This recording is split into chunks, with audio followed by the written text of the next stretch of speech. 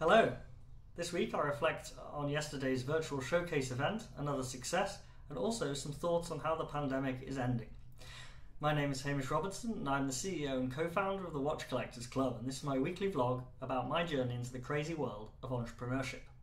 Last night we held another successful virtual showcase event over Zoom.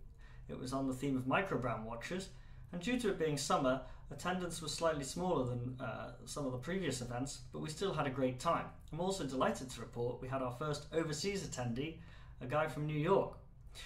It's a really interesting format, these events, because they're very, very simple. We're just collecting photos of watches we own and then talking about them to each other.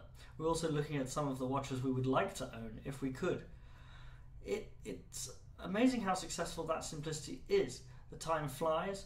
People always say things that you didn't know or suggest watches you didn't know about to look up later, and also they bring some passion behind the reasons they own, and we hear the stories of why they own these watches and what they like about them.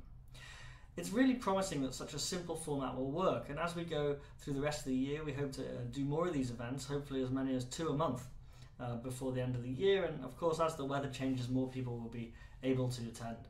We'll also be able to experiment with formats, topics, times, different ideas we have. I'm really looking forward to it, and I think that the ones we've run so far have definitely shown that it is a format that will work. If you're interested, find us on the website or on Instagram, and make sure you're registered for our emails so that you don't miss out.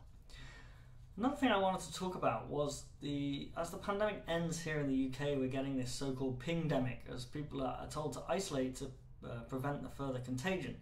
With most people now vaccinated, it's not that the risk is really to their health, it's just the risk of spreading it to someone whose health might still be at risk. As has happened so many other times during this pandemic, it's causing a lot of people to have to reflect on what they're sacrificing to help others. As well as this self-reflection, which I think has been very valuable for many people, we've also seen a great increase as the pandemic has ebbed in people socialising again and getting together with friends and family.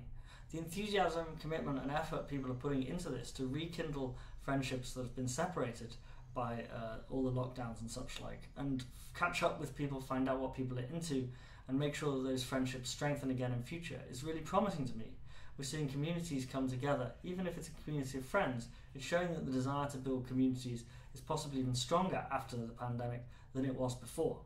This is great for me looking to build a business around a community of watch collectors, and where we hope to bring people together so they can share their love of watches, learn more, and indeed hopefully make some friends. I think that the trends should continue. I'm very excited to continue running events and build the types of event we can run, including returning to in-person events when possible. And I'm really looking forward to the next few months as the pandemic fades away and the restrictions end further. Thank you very much for watching. If you're interested in the Watch Collectors Club, please go to www.thewatchcollectors.club or follow us on Instagram. Thank you.